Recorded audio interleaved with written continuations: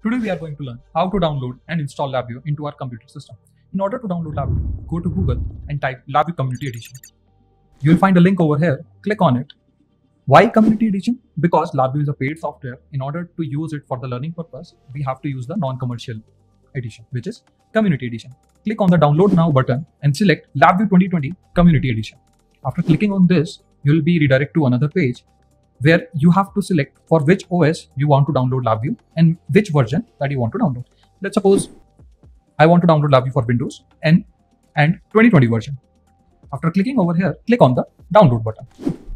After clicking on the download button, you will be asked to create a NI user account. If you already have it, you can directly log in. And if you don't have the account, use this option to create an account. I already have an account. Let's log in.